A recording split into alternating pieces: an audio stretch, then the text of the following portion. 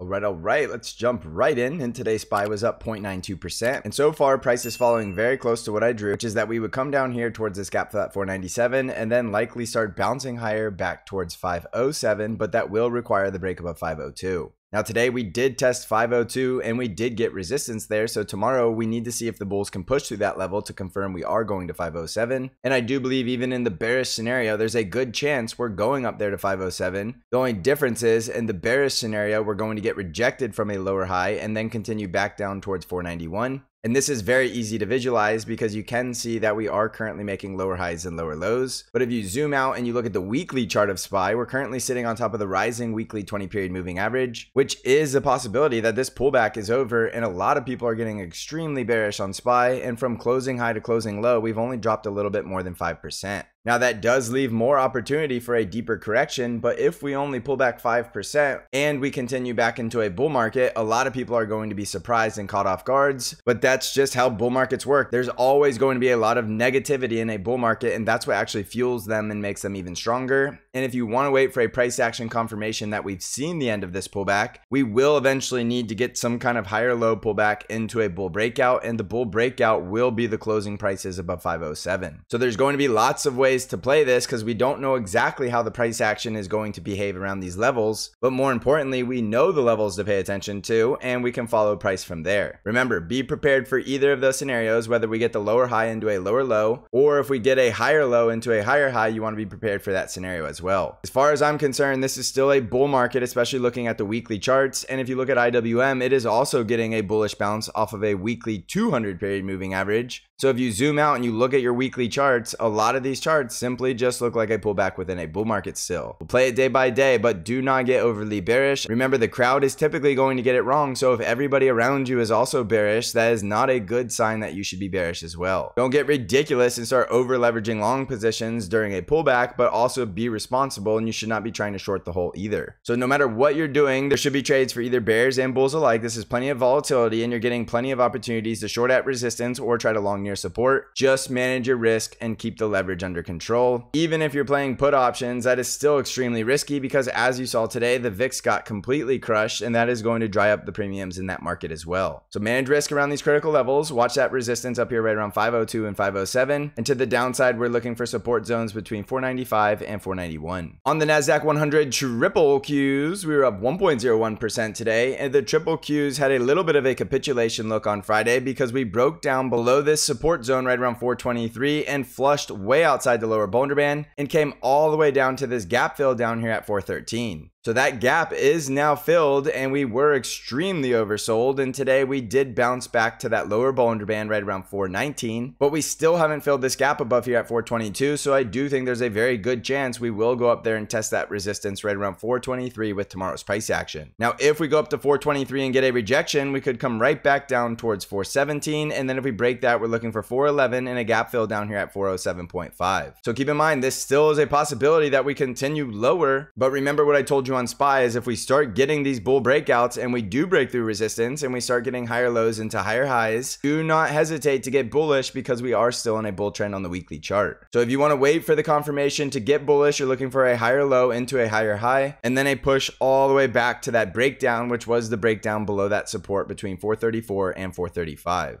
Now at some point I do think we are going back up to that price to test it as resistance, and that is where I'd be very cautious staying bullish. Once we get to those prices, that could be the next lower high before we go much lower. And if we're going to get bullish, we just simply need to see price breaking above that level and confirming that we are getting the bull breakout. So you have plenty of time to wait for confirmation. In the short term, I do think we're going to continue this bounce to a higher resistance level, and then from there we'll see if we get the lower high or the higher low, and then we'll just continue to follow price from there. On the Dow Jones, we were up 0.68% today, and intraday we had a direct hit of the price target, which was between 383 and 385. And I told you if we were going to get bearish, we needed to see a rejection from here and then a continuation of the downtrend, which is going to require a confirmation of the break of support at 377. If we break 377, that is a very clear lower high, lower low breakdown, so do keep that in mind, and that should take us down to 370. Now, if we don't break down and we hold above 377 and we can come up here and break above 385, then we'll be looking for a push all the way up to about 395. 385. So this is going to be a very bullish development if the Dow Jones can get back above 385. So that is without a doubt a very critical resistance level. So if you're shorting the Dow, you want to consider getting out of your shorts if we break above that. And if you want to wait to get bullish here, we just simply need to prove this was a higher low into a higher high breakout, and then the Dow Jones is well on its way to 395. So it's very clear price action we're looking for in both scenarios, and all you simply need to do is have a plan for either of those scenarios and then let the price action do all the talking. On the Russell 2000 IWM ETF, we were up 1.12% today, and the Russell 2000 looked very solid today, bouncing off of this strong support that I told you to watch at 193,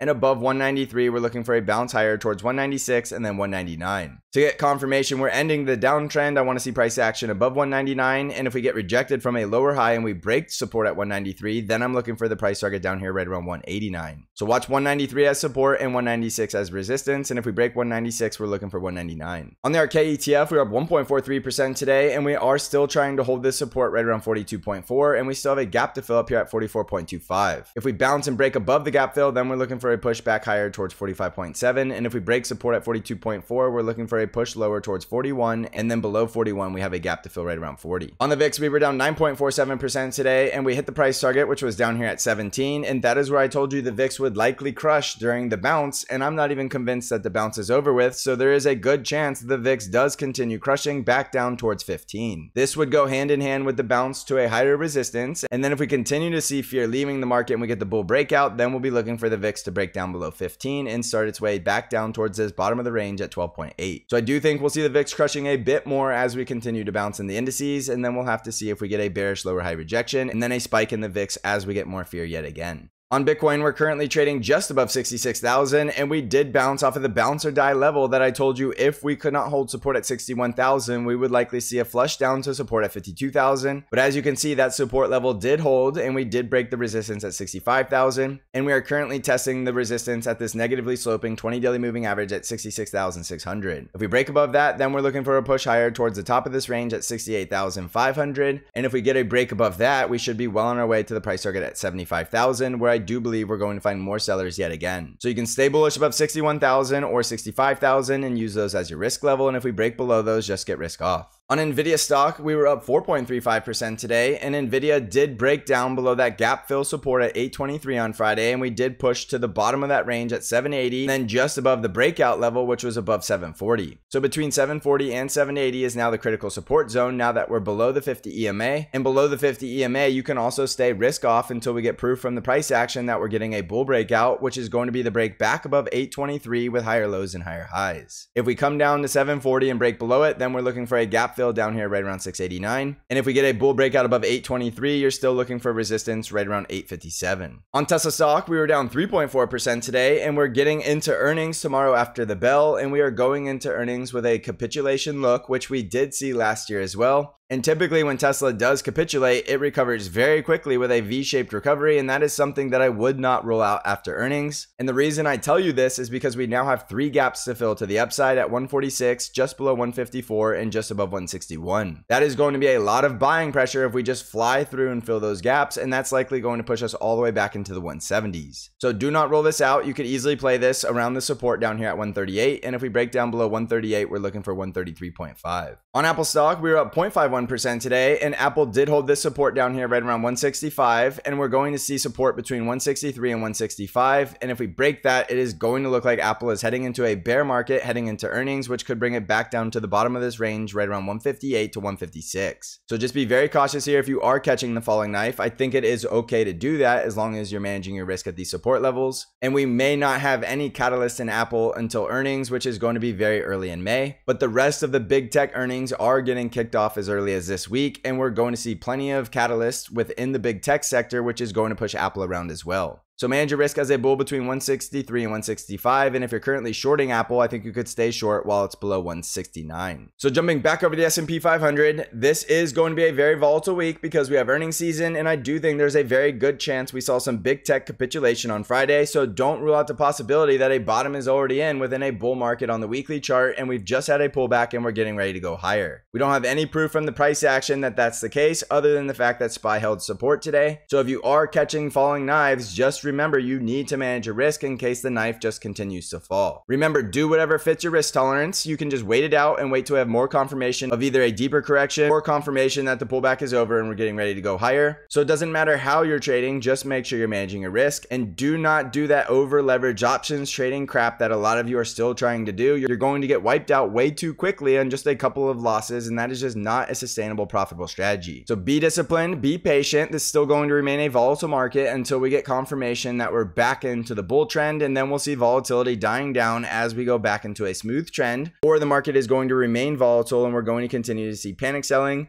and over leveraged longs getting wiped out, which is going to lead to more liquidation events. Nobody knows for sure exactly what's going to happen. That's why I always tell you to follow your price action and have a trade plan prepared for either scenario. And that is what we're going to continue to do on the Stocks Channel Discord server. So if you want to come trade with me and get access to all of my intraday updates and technical analysis, as well as my trade ideas, come join us over at the Stocks Channel Discord server. You can find out how to join the Discord server by clicking on the link in the description of this video. So thank you for watching, everybody. I hope you're crushing this market. And as always, I will see you in the next episode.